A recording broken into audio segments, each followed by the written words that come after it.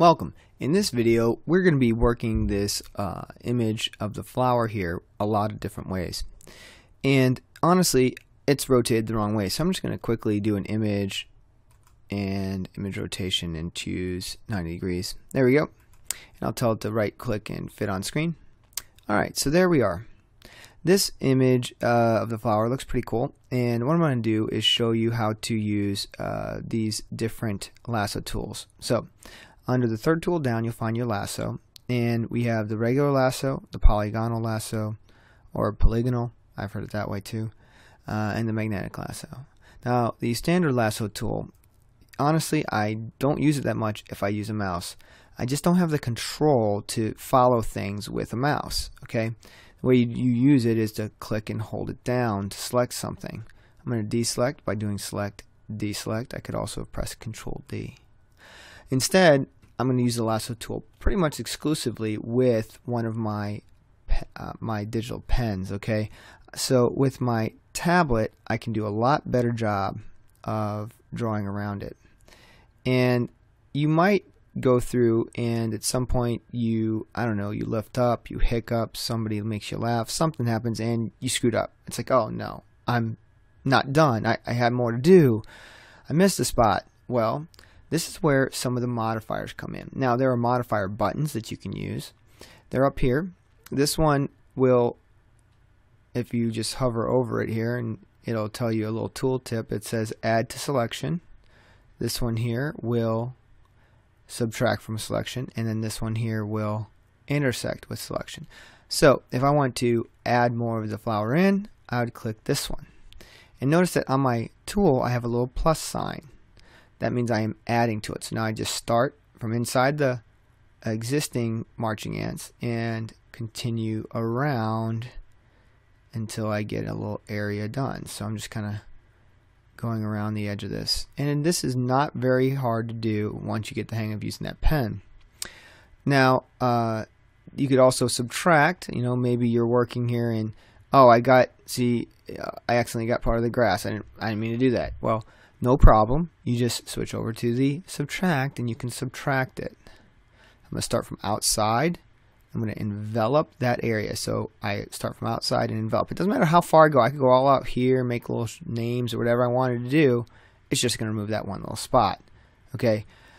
Enveloping is that word that you want to be using in this situation, where it will, the entire area doesn't have far on the parts that's not selected. It's just the part that you have selected. And the same thing goes for the add tool. See, I can add something out here, and to connect them I need to start anywhere inside, and you see that connects it. Okay, I'm going to go ahead and return to my normal one. Now the intersect one, I can show you that really quickly. I'm going to definitely step backward though. It gives you an X on your thing, and when it does, it's going to do like kind of like a Venn diagram. So it's going to end up doing this part in the middle between those. You see how that worked? I do not like that. I'm going to step backward. Okay, and I'm going to return to the original one. Now it's kind of clumsy going up here and changing this all the time, so my suggestion to you is to leave it on the existing first option, where it just creates a new selection every time. Then what you can do is use your tablet on the Alt, the button in the with the divot, the little hole in it, or the other button, the one above it, is Shift. Okay, so you have Alt, which is the dot, and then Shift is the other one. So you see how these are moving when I'm pressing the buttons on the tablet. You can also use the buttons on the regular keyboard as well. So Shift adds to selection, Alt subtracts from selection, and that way you can always do one or the other. You don't even have to hit these buttons. You can just go to them automatically. Now the neat things about the Shift and the Alt is that that's honestly something that comes throughout the program. When you want to add the other things, or it's just Shift and Alt. Shift means more, Alt means less. That's pretty much how it goes. So I'm going to just move back and forth, and if I ever screw up and do, I did a little extra, didn't mean to, no problem, I'll just switch over to Alt and take that out. So you see, you can just walk your way around the object. And I'm going to see if I can get done really quickly. And I'm doing okay, I guess. Maybe it's not perfect, but try your best to get it really on the money. Okay, and then I want to go all the way in here and up. Okay, so now that I have this flower selected, okay, I'm going to want to do a copy and paste just to see it by itself. Okay, there are honestly other methods we're going to be using, but I want you to see what it looks like by itself. So I'm going to do an edit, copy, edit, paste. Now what it's going to do is create a new layer, and this new layer I'm going to rename as Lasso. Okay, and you can turn off the eye on the background layer and you'll see what it looks like. I did an okay job. Okay, now make sure that you return to the background layer, because we want to always go back to the original layer where all the contents are. Okay, because selecting things, it matters what layer you're on. You have to be on the layer that actually has the pixels. So in this second part, what I want to do is switch to the next tool to show you how that works, the polygonal lasso. Now ordinarily the polygonal lasso would not be a good fit for this situation. It'd be a good fit for maybe doing more hard edge objects like a building. Okay, but I can still show you how it works.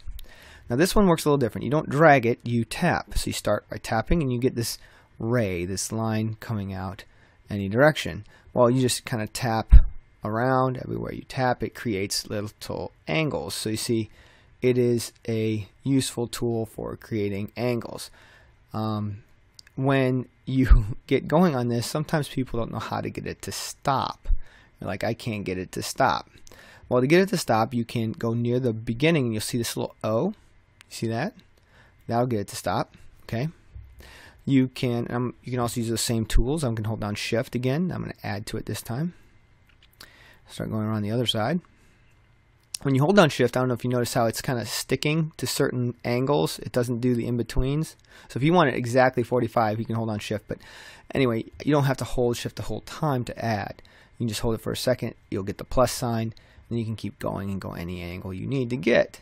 But now, here's the deal. Let's say you're going and you're trying to get it to complete the selection and you don't remember where the beginning is. Well, no problem. You can double tap. You can double tap on your mouse, double tap on your pen, or the easiest thing to do is on the pen we have those buttons, the rocker switch. We'll hit the top one, the eraser side button, and it'll do a double tap and it will put the picture together. Oh, I did it twice. Anyway, I'll just step backward. Alright, so that's the polygonal lasso, and you want to go ahead and add the whole thing in, and we'll see how that ends up looking. Just tapping around. Obviously I'm doing a quick job here. Alright, because obviously you wouldn't use that for this one. So now I'm going to copy this. I'm going to do Control C, make sure you're on the background, and I'm going to do a Control V after I click on the lasso layer. Hit Control V, so I'll have this one on top, and I'm going to double click its name, and I'm going to call this one polygonal. There we go. Alright, so now that one, if I turn off the eyes on the other ones, you can kind of see the difference. Much more angular, definitely rough. You would use that for a situation where you want to select a building or something straight. Okay, then you have the magnetic lasso. I'm returning to the background layer and I'm going to switch to my magnetic lasso. Okay, so I'm on the background and magnetic. Now the magnetic lasso you just click to start it once and then you hover. You're just moving. And what it's doing is it's going to use the differences in color and the differences in contrast to determine where you want the end to be. Now it doesn't always do it exactly right, so every now and then just tap. I'm not tapping at all very often, but every now and then when it's confused and the little line's bouncing different ways and it doesn't know where to go, I'll tap. Okay, so like up here it's probably going to get confused when I get near this green thing, so I'm going to tap there in the corner and then go around the top. Oh, didn't get quite at the top, so I'm going to go back and tap it. Didn't get that outside part. Go back. Yeah, see, it keeps trying to go inside it, and that happens. You can always go back and add as well. And you see how it just kind of jumps, just magnetically connects to that line so that you can create a good selection. And honestly, it's a pretty good tool. There are definitely other tools that work better for different situations, but the magnetic lasso is pretty versatile.